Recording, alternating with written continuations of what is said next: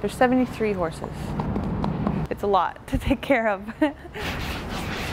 We are in the Audicio tent, the stables. Audicio is a cheval theater. It shows off the horses, it shows their talent, it shows the beauty of them. It's the relationship between the horse and the rider. I'm a groom, so I take care of the horses.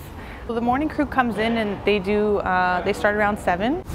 First they get hay, it's Timothy hay, which is just basically grass hay. And then they get their grain.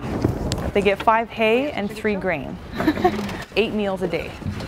So they're fed pretty well.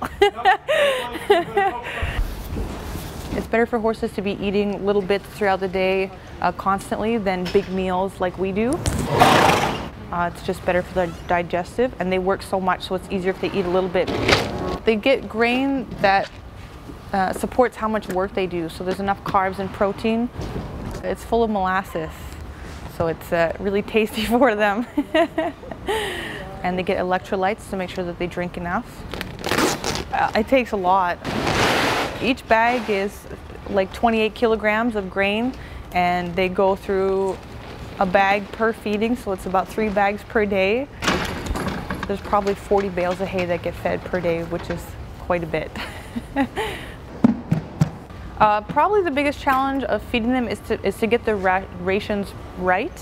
Like I said, each horse is different, so if they're working more or working less, so you really have to go by their routine, and you have to go by their size. They're Spanish purebreds. We have 1 Lipizan, we have some quarter horses, some Lusitanos. They're all breeds from Spain, Portugal, France. The longest that they spend in their stall is from the night to the morning when they sleep.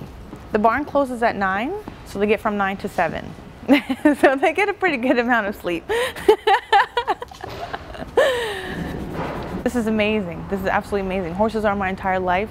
And to be traveling with horses, that's just an opportunity that, coming from a really small town, is really, really cool.